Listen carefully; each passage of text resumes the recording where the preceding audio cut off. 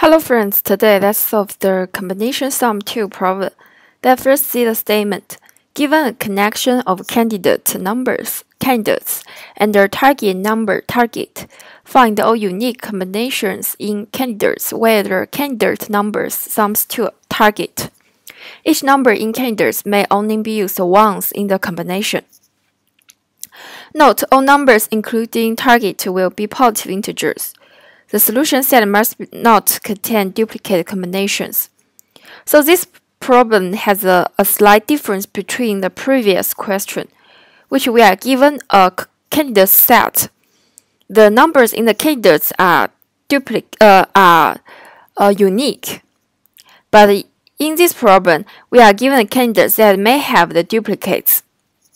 But we can only use that element once. Let's see this example. We can use the first one and the second one and the 6 to get this 8. But we cannot change the position, like we first use this one, then use this one, and then use 6 to get 8. Because basically they are the same. We cannot have duplicate result list. So an obvious solution to avoid the duplicates to first sort these candidates.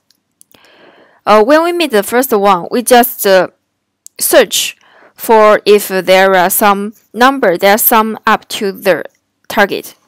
But when we meet the second one, we just skip, because if this one will be used, when we check other numbers, we can find the result. But if this one will not used, we just skip it. We will not have any problem.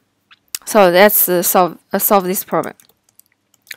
We will first use the result list, new array list, and we first sort these candidates. And we will call this help function. We'll pass the result and a new array list, which is a temporary list, and the candidates, also their target, and the index, which is 0 at first. Finally, we just return this result. Let's implement this help function. First, we will pass this result list, and then we will pass the temporary list. That should be their candidates, their targets, and the index, which indicate the place we are here in the candidates. The base case should be the same if the target less or equal than 0. This is the base case. And if the target is equal to 0, this should be one result list. We just add them. We will pass the temporary list to it. And we just return. This is the for loop. I should start from the index I less than the candidate's length I++. We try to add the current candidates I into the list. And then we will do the recursion since result temporary. And the candidates target should minus the current candidates I.